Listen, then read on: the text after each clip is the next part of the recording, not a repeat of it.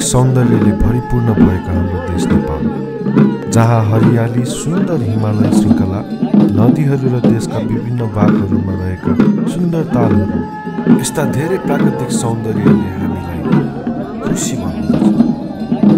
आज हाम्रो यात्रा धादिङ जिल्लाको उत्तरी क्षेत्रमा अवस्थित यस सिङ्लामा।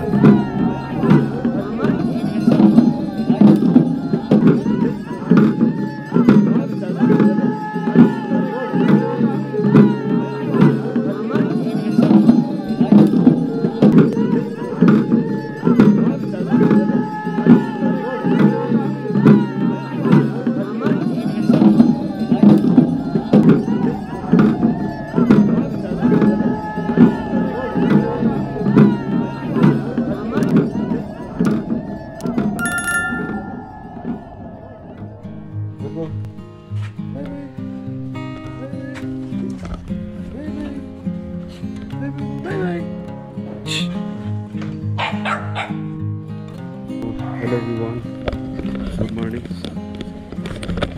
आज चाहिँ सिङ्लामा नै ठाउँतिर जाँदैछु। माथि पर्छ।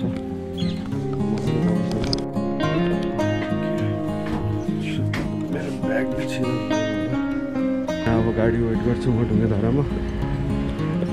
केटाहरू गाडी चढिसक्यो भन्छ। मेरा गाडी पनि आइपुग्यो। एउटा गाडीमै छ। ब्याग कहाँ राखिन्छ यार ब्रदर?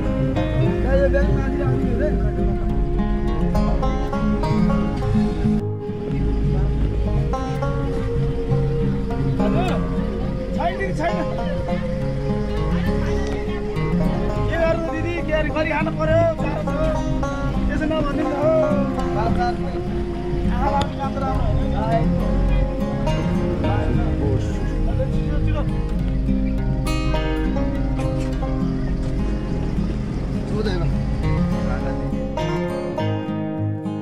आज हामी काठमाडौँलाई छोडेर नागढुङ्गाबाट हामी पृथ्वी राजमार्गतिर हामी लाग्दैछौँ।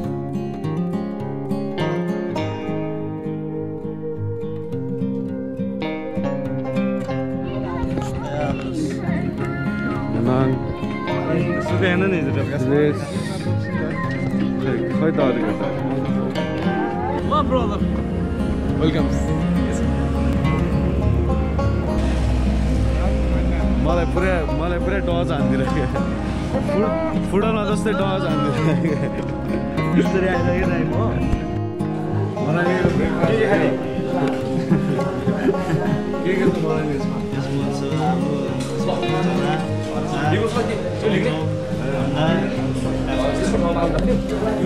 केटाहरूको खाजा त छुट्टै छुट्टै आएको चना मात्र तरकारी।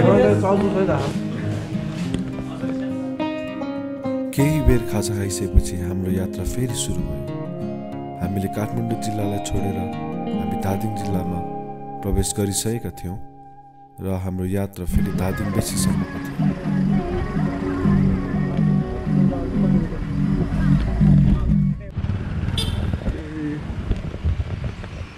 म बीच बजारमा छु अहिले चाहिँ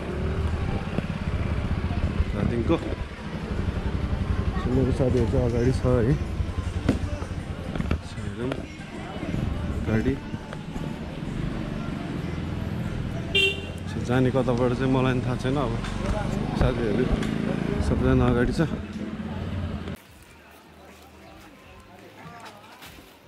सब सामान प्याक गर्दै अब अझै कति जानुपर्छ?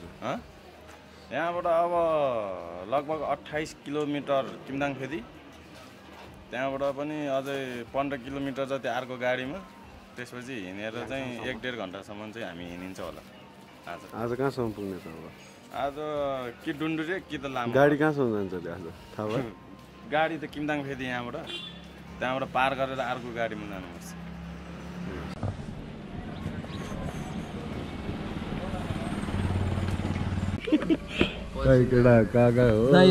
कतार हो पुरै साउना, स्टिम साउनामा बस्दैछौँ हामी भित्र। सानो तराई दाइ, सानो तराई।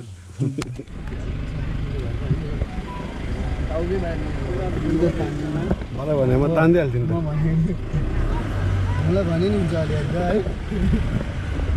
हामी चाहिँ यस्तो गाउँघर नचलाउने मात्र सहरी ल केटा हाम्रो यात्रा सुरु भयो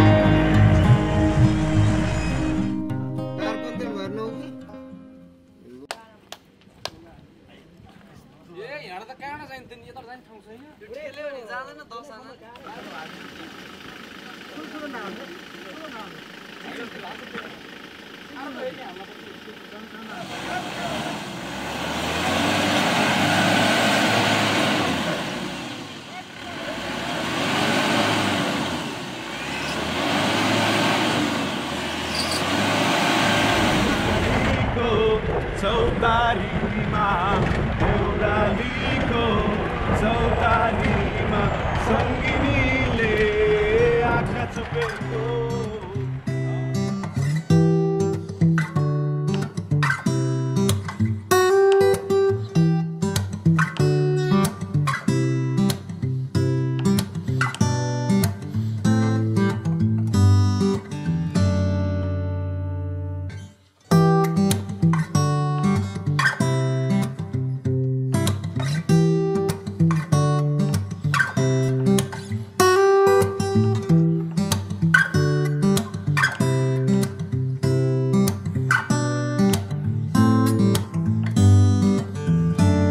उकाली ओह्राली गर्दै हामी धादिङ रेसीबाट हामी लपाङ फेदीसम्म आइपुग्यौँ।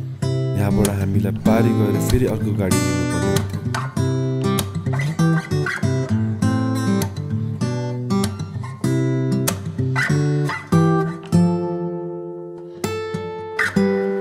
अब चाहिँ हामी यहाँबाट पारी जानुपर्छ। यहाँबाट चाहिँ हामी सामान बोकेर यता पारी जाने बाटो जानुपर्छ अरे। अब हामी सामानहरू सब जाँदैछौँ।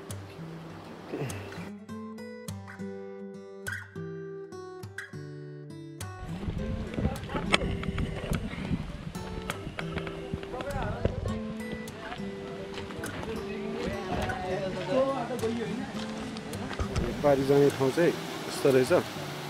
त्यही कारणले हामी पारी जानुपर्ने भयो। त्यहाँबाट चाहिँ सबैजना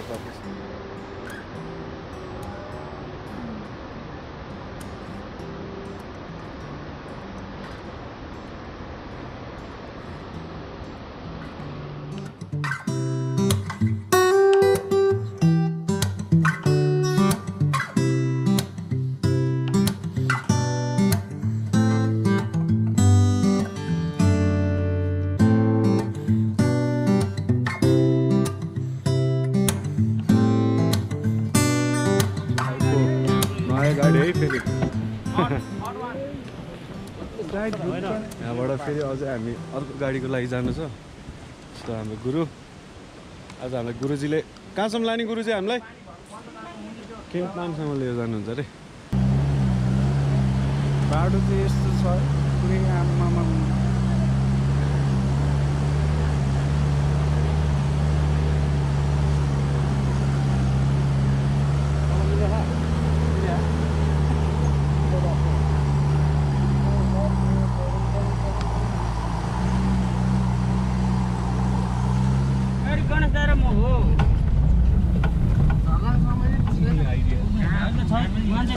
गाडी पाउँछ भने चाहिँ अलि ढुक्क उताबाट चाहिँ गाडीले कहाँसम्म लिएर जान्छ गुरु? भन्दा यता भन्दा यता धेरै माथि हो। मजा आयो ल जय शम्भो।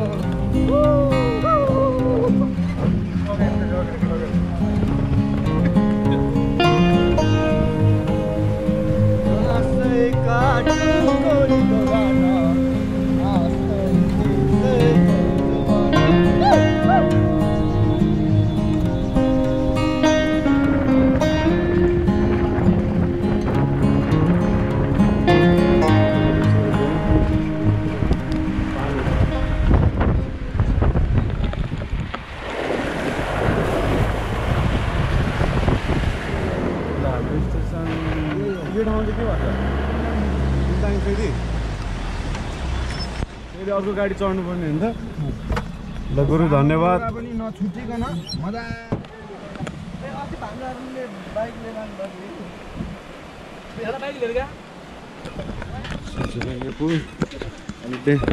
ओ यो त अलिक डेन्जर पो रहेछ त यार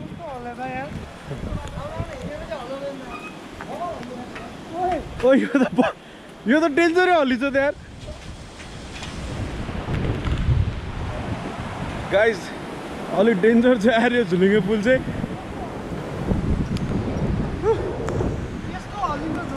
होइन क्या यो एउटा माथिको तारमा मात्रै सपोर्ट रहेछ क्या यो तारमा मात्रै सपोर्ट ल एकछिन रमाइलो भयो सरको गाडी चाहिँ यहाँबाट रहेछ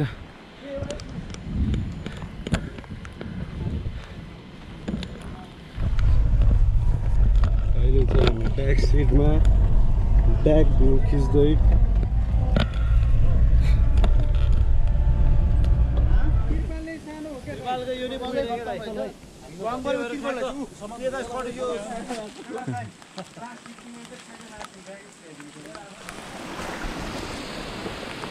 के यार बाटो त यार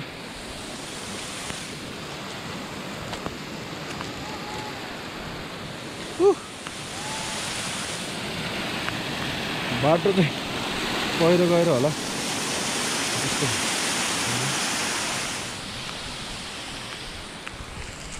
काठमाडौँबाट बिहानी पख निस्केका हामी डुन्डुरे पुग्दाखेरि रात परिसकेको थियो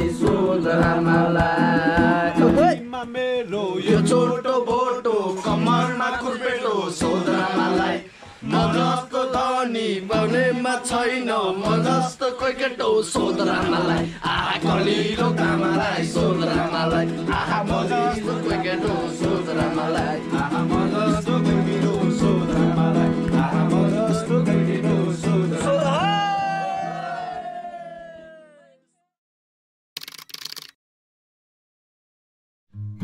हामी रातिको समयमा आएको भएर होला हामीलाई वरिपरिको त्यो प्राकृतिक संरचनाहरू कस्तो थियो थाहा पाएन डाँडा काँडा हरिया वन जङ्गलहरू खोला नाला झरनाहरू एकदमै सुन्दर थियो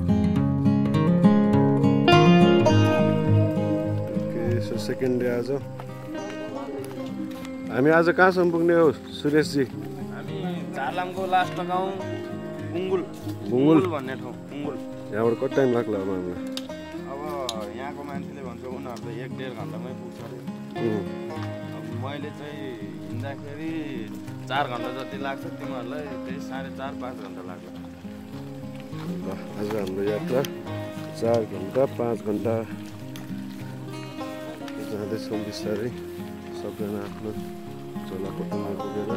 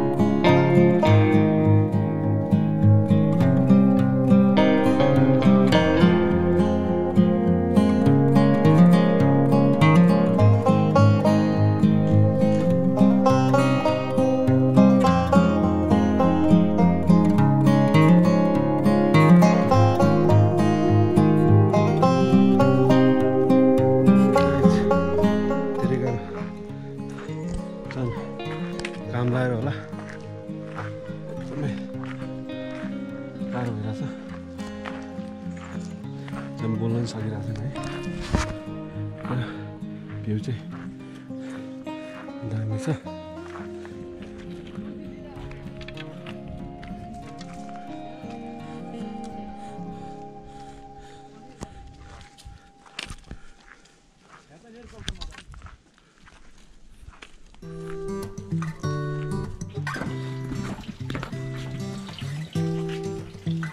लन्च टाइम भइरहेछ हाम्रो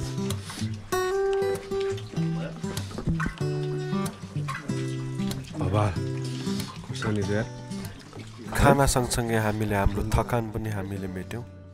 यस ठाउँलाई चाहिँ झारलाङ भन्दो रहेछ र हामी फेरि पनि अर्को यात्राको लागि हामी रेडी भयौँ। सुरेशजी अब हामी कति हिँड्नुपर्छ होला? अब हामी लगभग 2 घन्टा। अझ 2 घन्टा। बाटो अप्ठ्यारो सजिलो? अब रोडै जाने अनि अलिकति अफरोडै अलिकति अफरोड।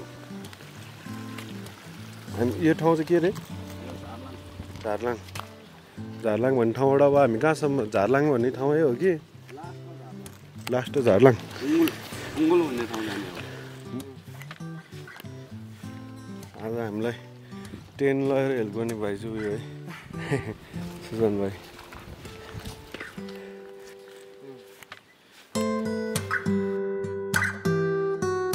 कहिले उकालो त कहिले ओह्रालो।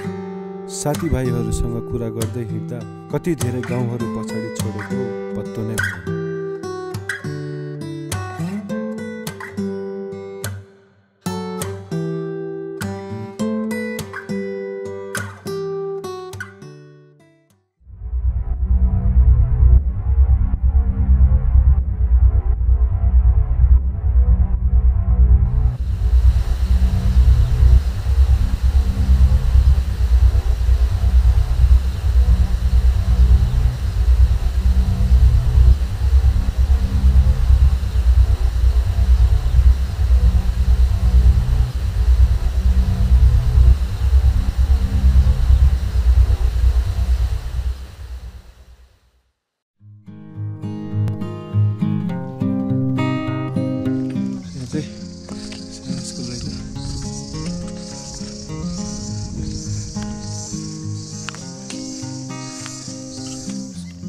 आजको मेरो पार्टनर हो चाहिँ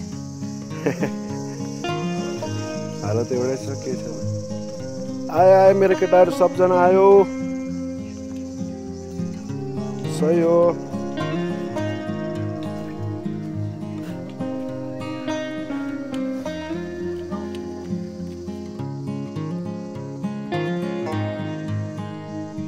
हामी यही बस्तीमा बस्ने हो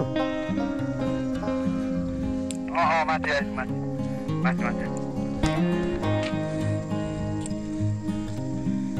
यो बस्तीको नाम चाहिँ के हो है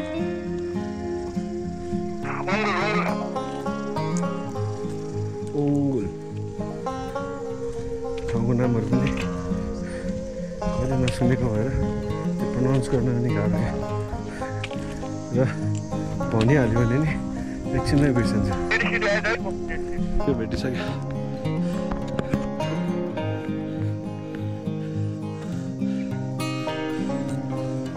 आजको सेकेन्ड डे डेस्टिनेसन आइपुगिसक्यौँ म चाहिँ लास्टमा छु भाइ पुगेर नि मलाई लिन आइसकेको छ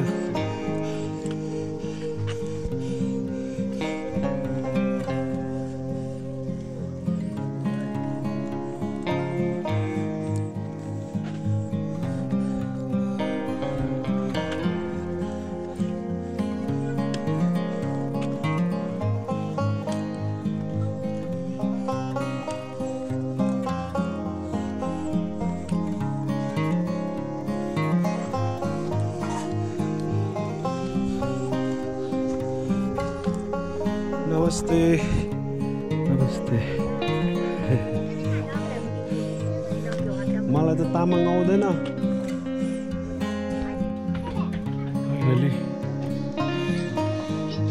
यही बस्ने आज हामी भोलि हिँड्ने नि